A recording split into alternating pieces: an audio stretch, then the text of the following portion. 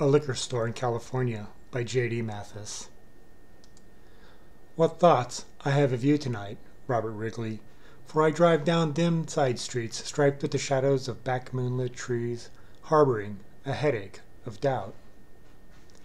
In my worried thirst and quest for images, I walked past neon signs and flickering fluorescents, dreaming of your voice's timbre. What peach schnapps and what eclipses in these bottles and cans, whole families drinking together. Dads staggering the aisles, wives among the scratch-off and lotto tickets, babies in the racks of chips. And you, Richard Hugo, what are you doing down by the cigarettes? I saw you, Robert Wrigley, still writing from the nest you set flight from and still soar, turning gyre on gyre, even over the linoleum, between the shelves of Chardonnay and some Australian red blends. You asked the clerk, "Who crushed these grapes? What price the scotch? Are you my sponsor?" I weaved without warp or weft around the bottles and cans, following you, and watched, in my imagination, on closed-circuit TV by the Syrian grandmother in the back room.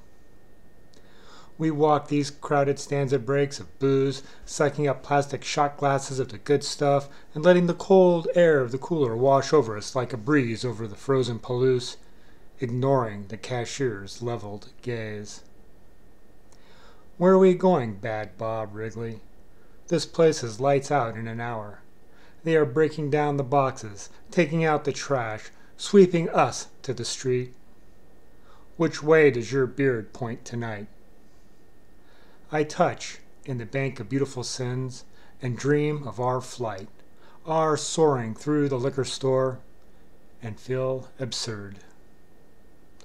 Will we walk these dark streets laid out by farmers to divide the land?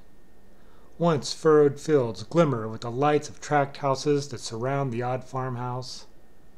Is the scent of smoke from its chimney a burnt offering, or in memoriam to the groves of a gone America? Our America?